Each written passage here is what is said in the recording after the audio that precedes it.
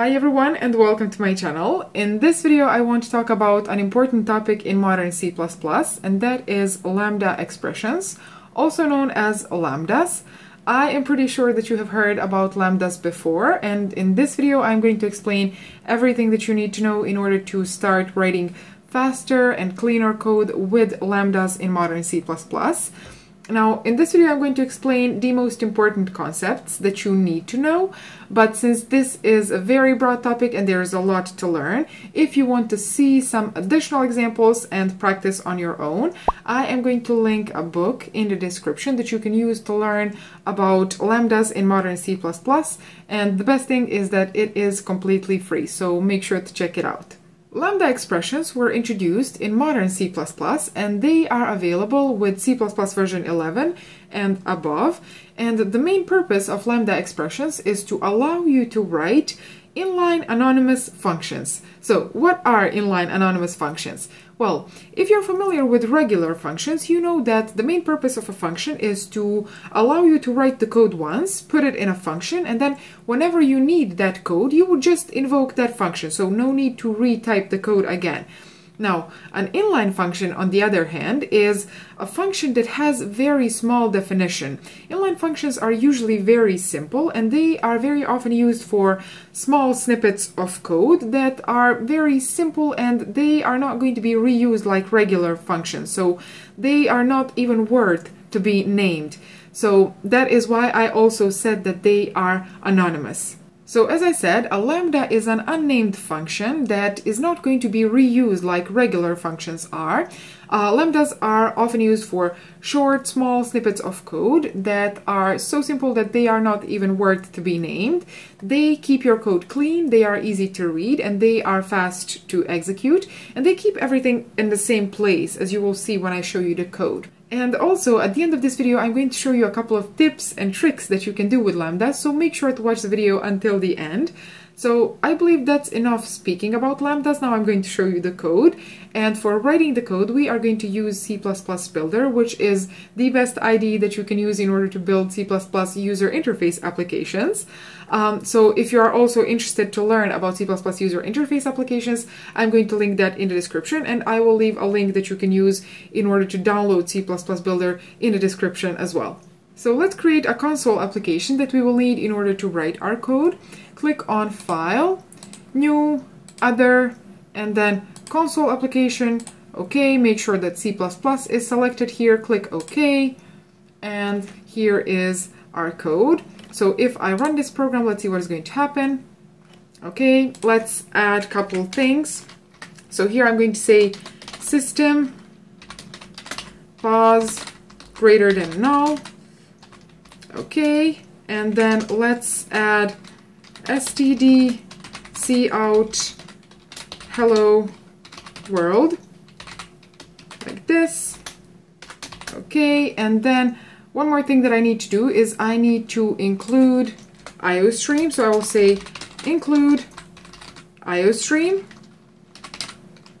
like this, and now our code should work. So if I run my application again, here we have our hello world console application. So how does a lambda look like? Well, let's delete this code, and I'm going to start with a simple example. So what do you need in order to create a lambda? First thing that you need are these angled brackets, and then parentheses, and then you need curly brackets, like this. So this here is how you create a lambda. Now, I know that there is a lot of brackets, so let me explain what each of these is used for. So this first pair, these angled brackets, are called capture clause, and I'm going to explain what they are used for later in this video. For now, let's just put CC here, so capture clause. Now, these parentheses are used in order to pass parameters. So here you put parameters, P. Okay, and then inside these curly brackets, you put the definition of your lambda function. So let's call it FD, function definition. Okay, so what I want to do now is I want to create an example, and then we are going to see how we can solve a problem from that example by using lambdas. So the first thing that I need is a vector.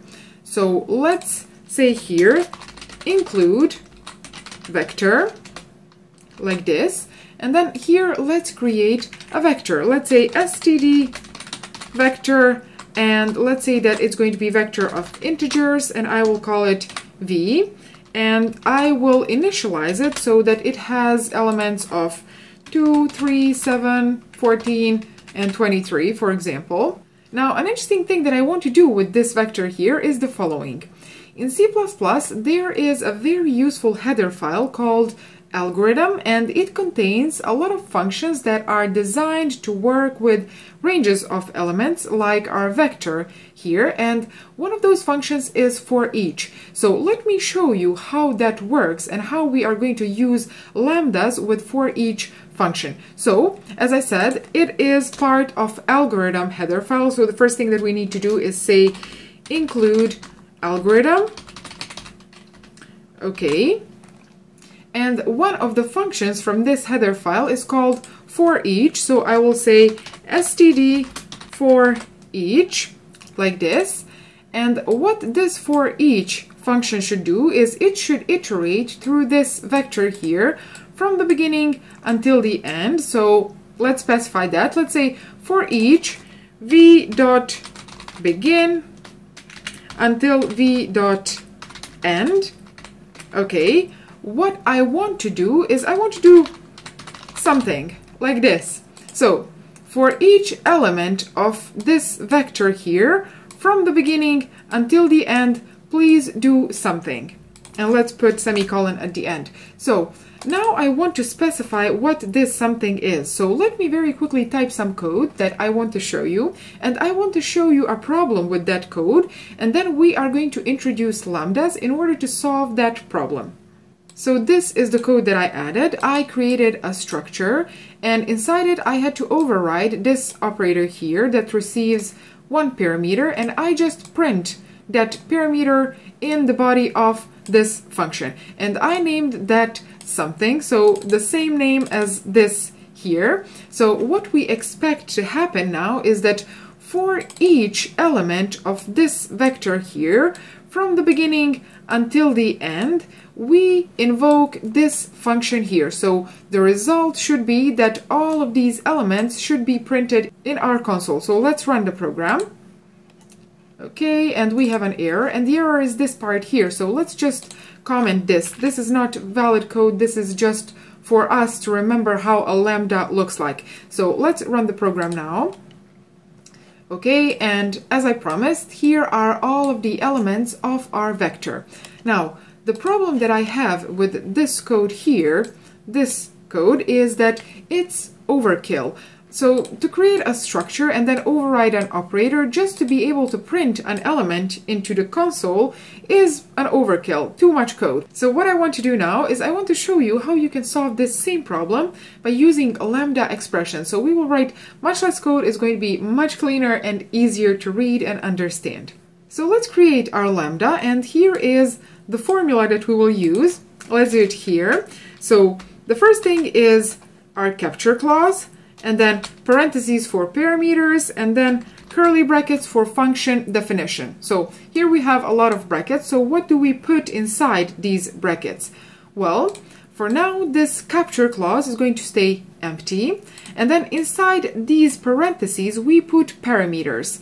And that is going to be this parameter here. So int x, that goes here. And then inside curly brackets, we put function definition, and that will be this part here. So I'll copy it and paste it here.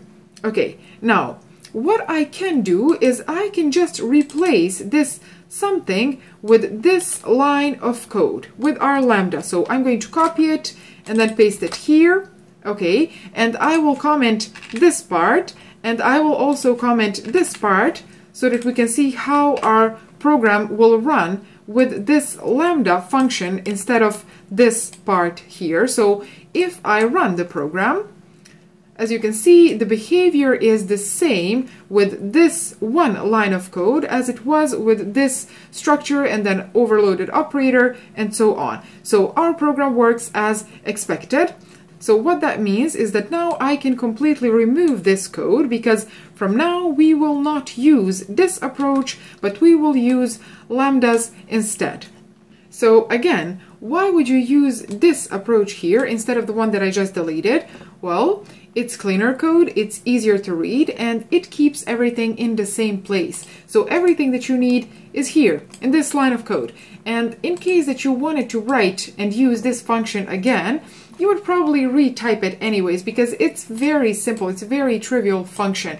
And if you wanted to reuse this as a function, create a function to be able to reuse it, it's much more work than benefit. So you would have to create a function, and then you would have to put it in a header file, and you would have to find a place where you are going to put that header file so that it can be accessed by different parts of your application so that your function can be reused. And then if that header file is going to consist of functions that are like this one, what are you going to name it? Like my favorite 2-line functions? It doesn't really make sense. So that is why in this situation, lambdas are much better solution. So what happens if you wanted to do something else? Well, let's delete this part, because I prefer to write my lambda here and then just copy it and paste it here. So let's say, for example, that for each element of this vector, you want to print the information if it is even or odd number. Let's do that part here. So here, instead of just printing the element, I will create an if-else expression. So I will say if x modulated by 2 is equal to 0, that means that the number is even. So if it is divisible by 2, that means that the number is even. So I will say std cout x is even number, like this. Okay, and then I will say else x is odd number, like this. So if I want to use this lambda inside my for each, I will just paste it here, like this. So capture clause, parameters, and then the definition of my function, which is this part here. Okay, so now you need to comment this part out, because we will have a compile time error if we don't. And then if I run my program, let's see what is going to happen. And we have the information that 2 is even, 3 is odd, 7 is odd, 14 is even, and then 23 is odd number. So that is another example of how you can use lambda expressions. Something that I promised at the beginning of the video is that I will share some useful tips related to lambda expressions, and that is the fact that lambda expressions can be much more powerful than ordinary functions. And that is because a lambda expression can have access to variables from its enclosing scope. So what does that mean? Well, that means that this lambda here can have access to all the variables from its enclosing scope, which is this scope here. So all the variables from our main function. And at the moment, we don't have any variables, so let's change that. Let's create a variable. I'll do it here, delete this part of the code. So let's create a variable of type int, and I will call it d, and let's assign it the value of 3. So what I want to do with this variable here is I want to pass it into this lambda, and for that I will use this capture clause. So I want to capture this variable here into this lambda function. And how I will do that? Well, you just say here d. Very simple. So now you can use this d variable inside this lambda here. So how are we going to use this d? So the reason why I named this variable d is because I want to use it in order to divide my x by that variable. So I will say if x modulated by number d gives the result of 0, that means that x is divisible by number d. So let's change this part here as well. So if this is true, that means that x is divisible by, and then here let's put this number d, like this. And then in this else situation, I will say that x is not divisible by d. And let's delete this line of code. Okay, so if I run the program again, let's see what is going to happen. As you can see, it says that 2 is not divisible by 3, 3 is divisible by 3, 7 is not, 14 is not, and 23 is not. Okay, and what you can do now is you can change this d to be any number that you want. So let's say, for example, number 7, and if I run the program again, it says that 2 is not, 3 is not, 7 is divisible by 7, 14 is as well divisible by 7, and then 23 is not. So that is how you capture a variable and pass it to your Lambda by using this capture clause. Now, one thing that you cannot do in this situation is you cannot change the value of this d variable. So if I try to do something like this, if I try to say, for example, d is equal to 10, we are going to get an error. Okay, the application has failed, and it says cannot assign to a variable captured by copy in a non-mutable Lambda. So what does that mean?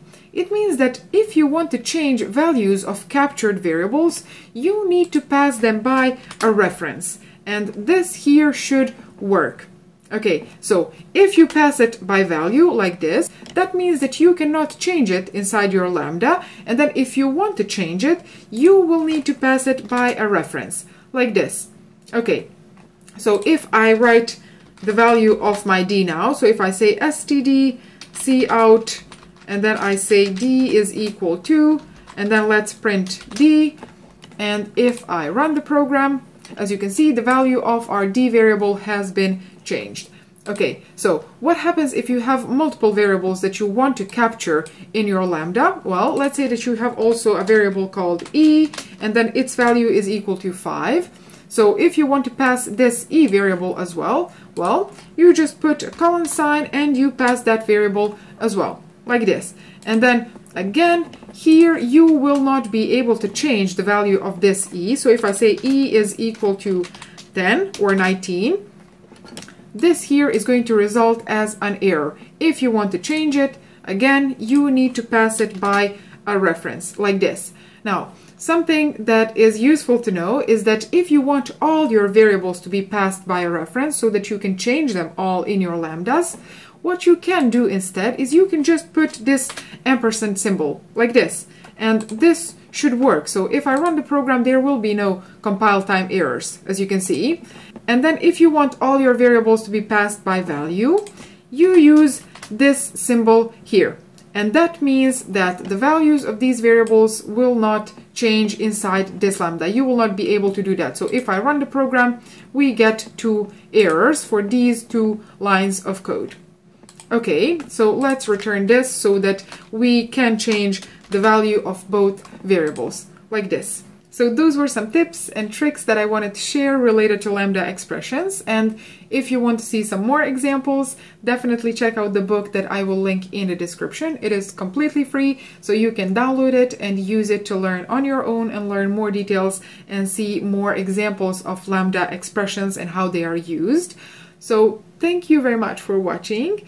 If you enjoyed this video, please give it a thumbs up, and then also share it with your friends and with other people who would like to learn programming. And I will see you in some other video. Bye!